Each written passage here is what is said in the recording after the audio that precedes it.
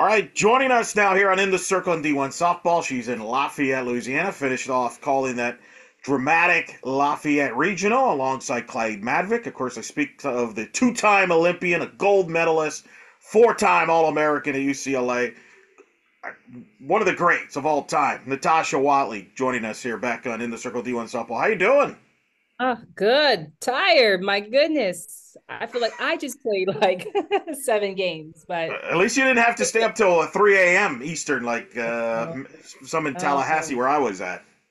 goodness, yeah. Carol Bruggerman and Mark Neely, those are the true heroes as well, as along with the athletes too. So Well, let me start with that before we get into your regional, which was fascinating. You're a player. You played all over the world. What's the latest you've ever played until? Because for those that don't, UCF and Auburn played an elimination game, started around 10:32 p.m. Eastern, went over 4 hours, ended around 3 a.m. Eastern with Auburn winning in 12 innings in a game where Sarah Willis and Maddie Penta were phenomenal. Both went over 200 pitches in the game. Penta with 21 strikeouts. It kind of was the last game that finished in the region. Have you ever played in a game that late and long like that? yeah, like I can't even think about yesterday, but I would remember if we've played. I don't think I've ever played that late. Probably the latest, maybe midnight, but not 3 a.m. Like that is nuts. Like that's just crazy. Crazy to me. But I mean, hats off to everybody who, even the fans who stuck around and just both those teams, hats off for just competing No in doubt. the wee hours of the In weed hours in the morning, yeah, it's pretty wild. You had a unique regional yourself with Baylor winning there the Lafayette Regional in a Game 7, beating Louisiana after Louisiana had run ruled Baylor 13-0 to force the if necessary game. And I guess the question I have for you is how was Baylor able to bounce back after Louisiana really just ripped into them? And I'm thinking, I'm following you and Clay, and the way Louisiana came out and played to force the Game 7. You're thinking they're just going to continue this momentum because they've seen all the Baylor pitchers, and yet right. Baylor found the way. How did they do it? Oh my gosh. I mean, I am trying to figure that out, but I mean, honestly, like just a short term memory, like they just were able to flip a switch and it was like, okay, like new team, new chance, new opportunity. It was almost like you felt the game that they were, for lack of better terms, getting smashed, that they had already conceded and were already looking towards the next game because Coach Moore taking out or putting back, sorry, he took out Crandall, he took her like my brain. Yeah, no, it's all mixed up. But he ended up taking out Binford, having her sit. She was playing third, and then ended up putting her back in just to kind of close out the game, just to like let's hurry this thing up. But it was almost as if they already had conceded and started to look forward to the next game. What was the difference maker for Baylor to get over the hump here and win this region over a talented Louisiana team that last year made it to the Supers, coming from ironically from behind like they were trying to do today, where they won a Game 6 in Baton Rouge and forced that Game 7 where they played that wild Game 7 to beat LSU to get to the Supers. How was Baylor in front of that great atmosphere in Lafayette? What was the difference for them? Difference were the hitters that surrounded Govan. So, Govan has been their biggest hitter throughout the season, throughout Big 12. I mean, she's even had so much success at that stadium earlier in the season. Baylor and Louisiana had faced off, and she was like lights out then. But the difference were the hitters around her. I mean, Emily Hott led off with a home run to start the game, the last championship game. Aaliyah Binford behind go on. Anna Watson, Colossos had a home run today as well too. So I think it was the hitters around her, and I think that was the difference. They had just been looking to her for all their run support, and all of the other hitters. I mean, they stepped up. They were something else today. You got a chance to get to know Baylor very well. You did the Big 12 tournament last weekend with Pete Sousa. You got to know Baylor. You got to talk to Coach Moore. What jumped out at you about Baylor? Because I know you were impressed with them, seeing them in Oklahoma City, and you wondered how they would come out in Lafayette. What stood out to you in kind of being around them? I feel like a broken record, but Binford, like Brentford, Crandall, but Brentford and the Big 12 tournament stood out the most to me. I mean, just her composure, her presence on the mound, her command, her changeup. Her changeup is like, you know, legit. So that stood out to me too. I think their solid defense, pylon at short. I hadn't heard of her prior to coming into covering these games, and I mean, she has gained a fan. So I think that just their pitching and the defense, honestly, are the things that really stood out to me. Well, their offense, I think in the winner's bracket game, I believe scored 7 runs in that second inning to break that open and really kind of take the air out of the balloon there at Louisiana, because that could be a rabid atmosphere. Did you sense a sense of surprise by the Cajun fans when Baylor jumped on them? Because I thought that set the tone for them in that winner's bracket game. Oh yeah, I mean, I think a lot of people were shocked. I mean, you could even see it for the Cajun fans, the Cajuns themselves. Um, you just didn't expect them to come out like that. You know that they have a couple of hitters, sprinkling some hits throughout their lineup. Like I mentioned, Govan before, but when you compare the two offenses, like you definitely look at Louisiana and you think that they are an offensive team, and I look at Baylor and I think they're a defensive team. And so, for them to pull together their bats, I mean, I think that that was the difference for them to pull ahead. And I think that that game that you're talking about sent a message for sure. If you're Jerry Glasgow in Louisiana, what's going to keep you up at night thinking about this regional when you look back here in the coming days and weeks for them? I mean, an opportunity to host. They hadn't hosted in years. What do you think is going to keep them up at night?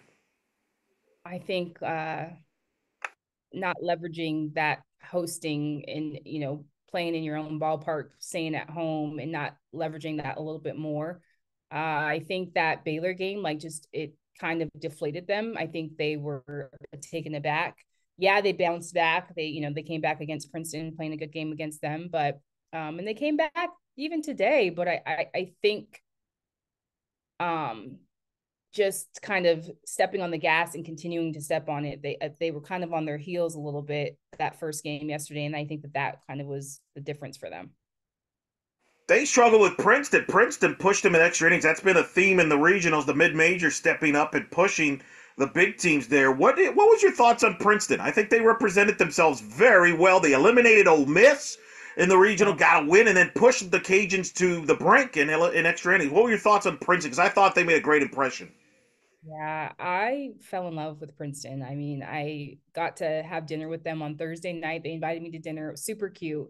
And I wanted to go just because I remember being an athlete, and the fact that they invited me too. So, I was just really impressed by their energy. They were, yes, excited to be there, but they also wanted to make a statement as well. So I do think that that first game that they had against Louisiana on Friday, I do feel like it got a little big for them, that the moment got big and that they were just kind of happy to be there a little bit. But then as they went into Saturday, it was like, okay, actually, like, we're here, like, we're gonna make the best of this experience. And they just definitely are a team that plays like they want you to remember them. Like, yeah, hey, maybe we don't get the outcome, but we're gonna play you tight, we're gonna play you tough, we're gonna play with a lot of energy, we're gonna play with a lot of passion. And they're fun to watch. Looking now ahead for Baylor, they're going to play Florida in the Super Regionals. The Gators breeze through their regional, so Baylor on the road will be an underdog there. What do you think they got to do to get to a World Series? And what's so fascinating about Baylor, I think if we were having this conversation about Baylor back in February around Mary Nutter time, we would not have been surprised, because this team was a top 10 team at that point, had an incredible Mary Nutter, and we're thinking this is a contender. They had a lot of adversity, some injuries, had a middle of the season they slumped. They turned it around late in the year. Now they're on the road, 2 wins away from a World Series trip, maybe improbable for Glenmore. What do they have to do, you think, to pull that maybe so-called upset against number 4 seeded Florida? I think their offense just has to continue to stay hot. And like I mentioned before, the hitters surrounding Govan have to continue to stay hot. And she's got to continue to stay hot too.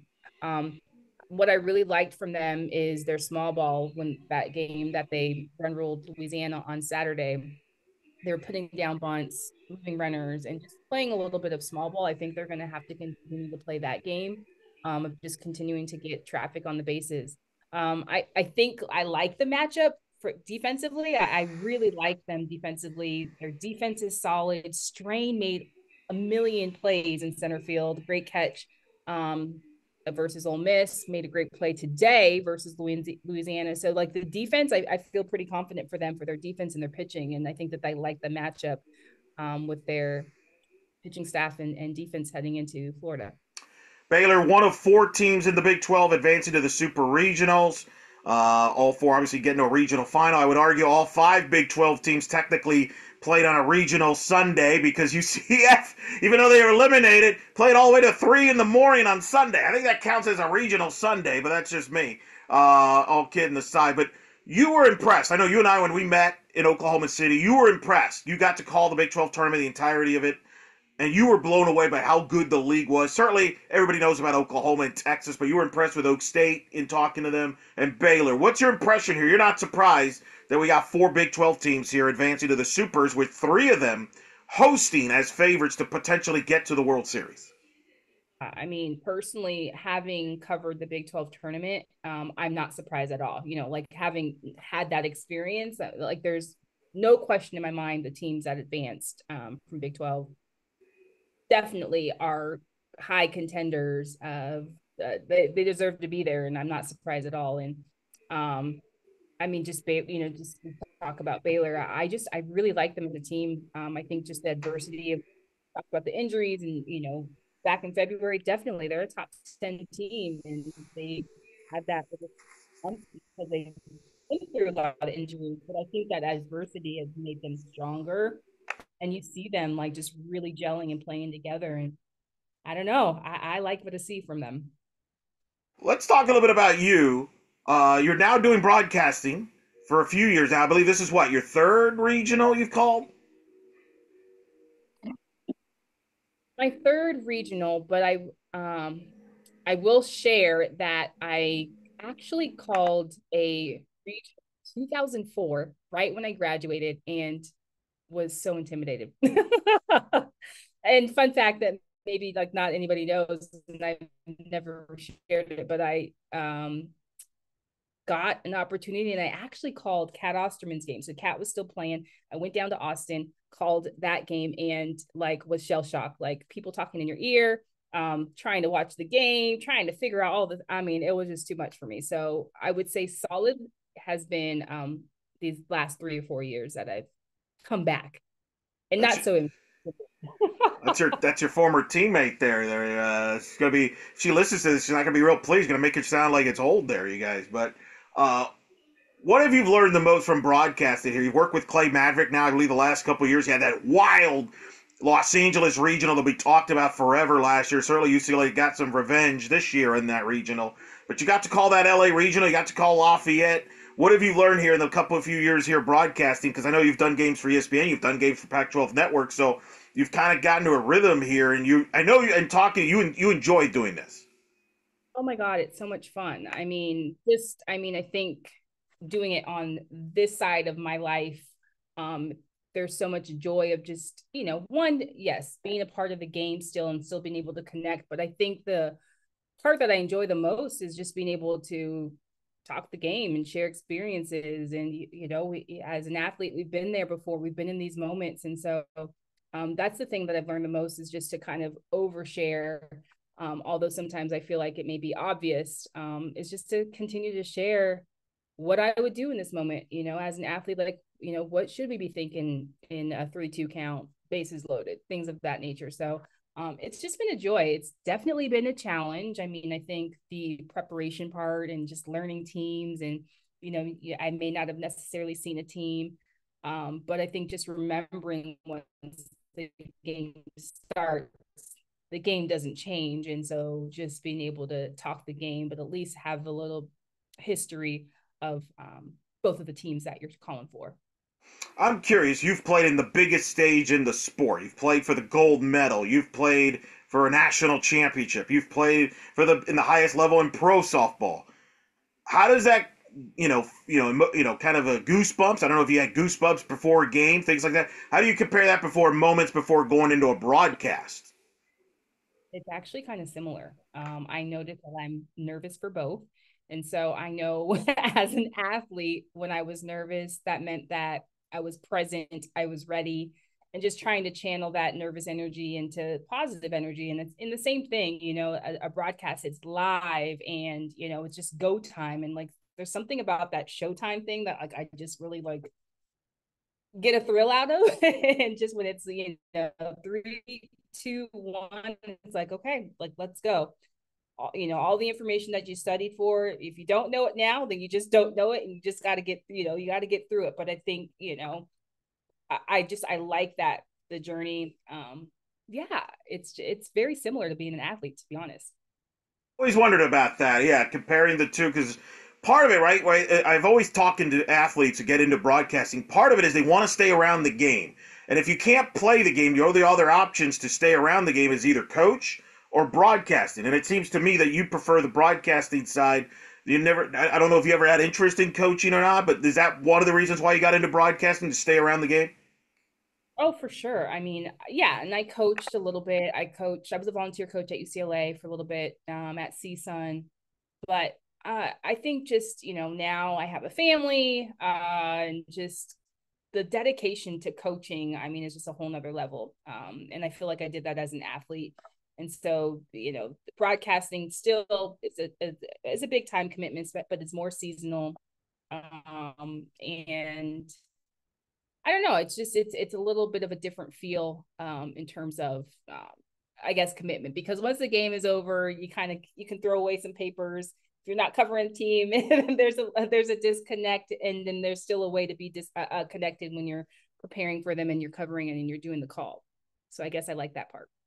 Well, I know this. If you work with Clay Matvick again next time, you got to introduce me to him, because he's actually one of my favorite broadcasters. I've always said he's one of the most underrated guys. Could do literally every sport. What have you learned from him? Because he's a vet. I don't think it's an accident they paired you up always with a vet broadcaster like him. I'm sure he's kind of giving you some pointers and you've learned some things. What's it been like working with Clay? I feel like I was thinking about him over the last 3 days. Like, I'm like, he is a machine. He's like a literal machine. And so, the best feedback that he gave me last year was, your stuff, and who's going to question you, and just tell what because what you are saying is not wrong. He's like, just say it, and say it with conviction. And so that's probably been the biggest advice. I love how he prepares.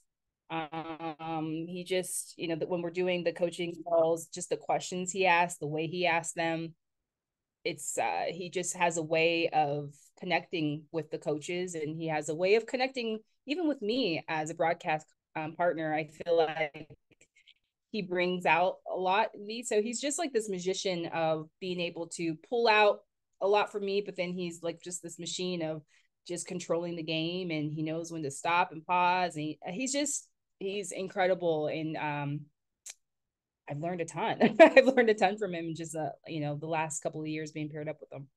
Yeah, I you've would say got. he is under. I agree. Definitely underrated. Get Clay Madrick, underrated fan club right here. If he hears this. Uh, Yeah.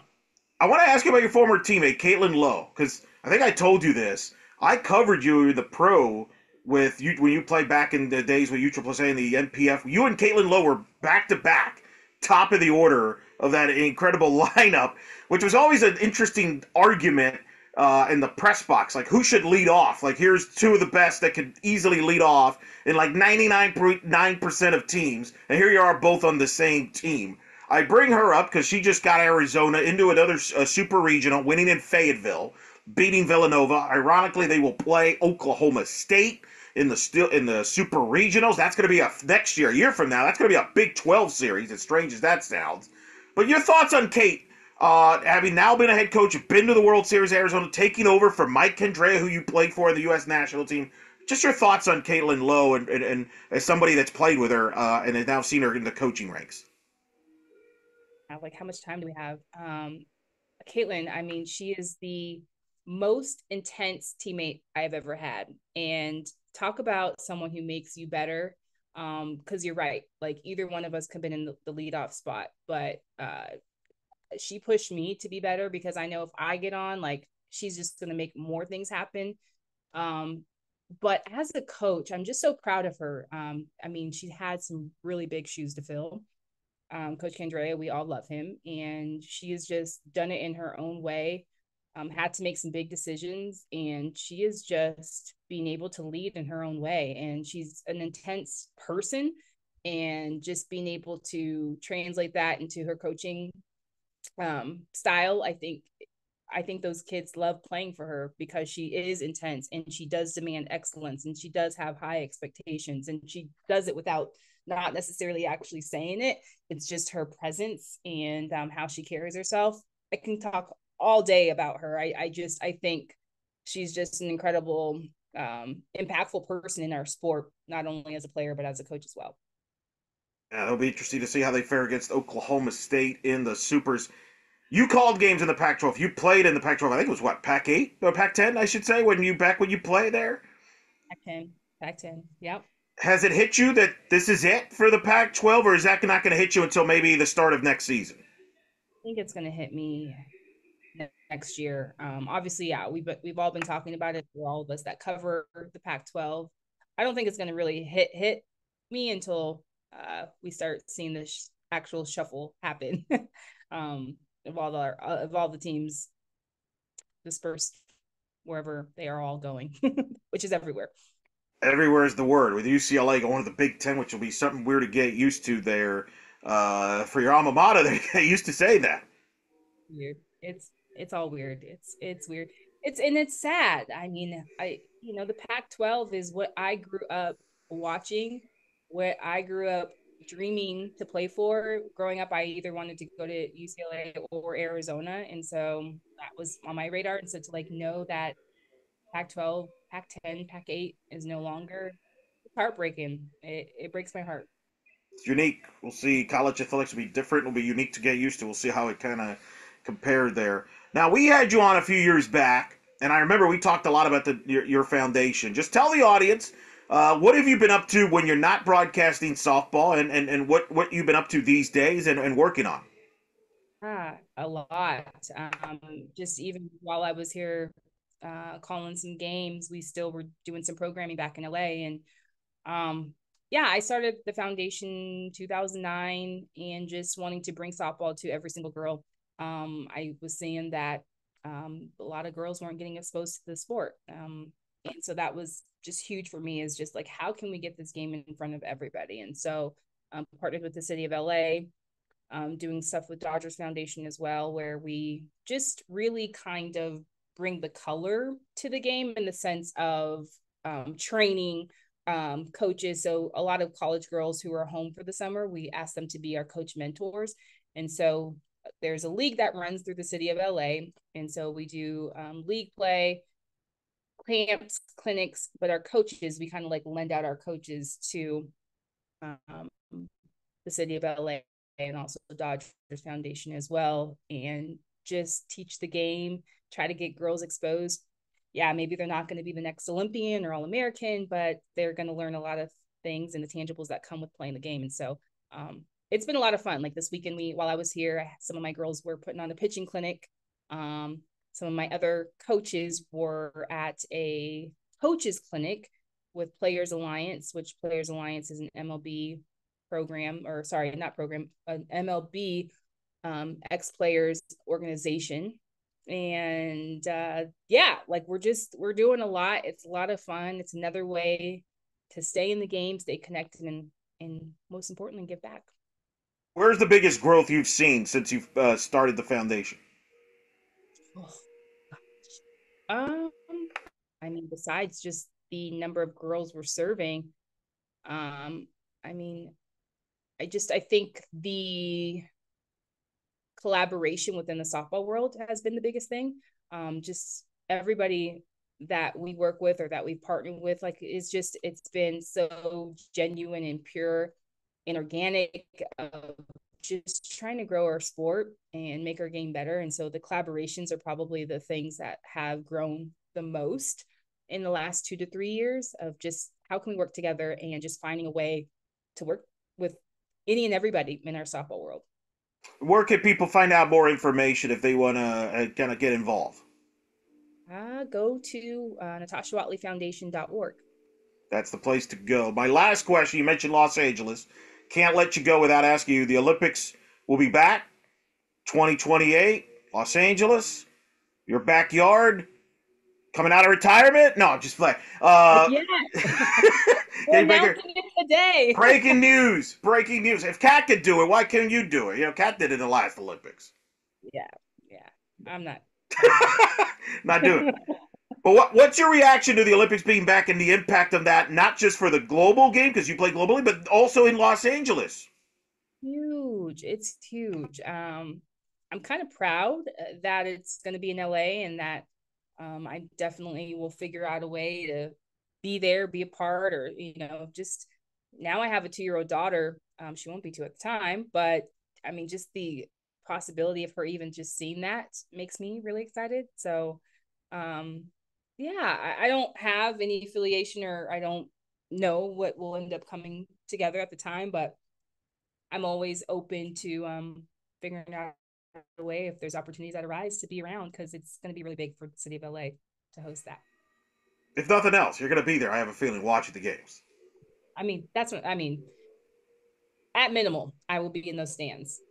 Cool. I know who to hit up for tickets then, and just bother you, Yeah. and then you'll be like, I'm sorry, I don't got hanging out Yeah. there. We'll see him go. But listen, it was a pleasure to get to talk to you the last week or two. We'll stay in touch. But I want to get you on to kind of catch. People are kind of cool to see you on the air with Clay once again doing the regional. It was a dramatic going 7 games with Baylor winning. But we really am glad that you're still around the sport. I think it's awesome. You're doing the broadcasting. Hopefully, we'll cross paths in the broadcasting in the booth at some point down the road. But thanks for coming on the show here and during your time there in Lafayette, Louisiana. Great job, and we'll be in touch and definitely get you back on later on down the road in the future. I appreciate it and thank you for what you're doing for our game as well. So you've been a big part. So thank you.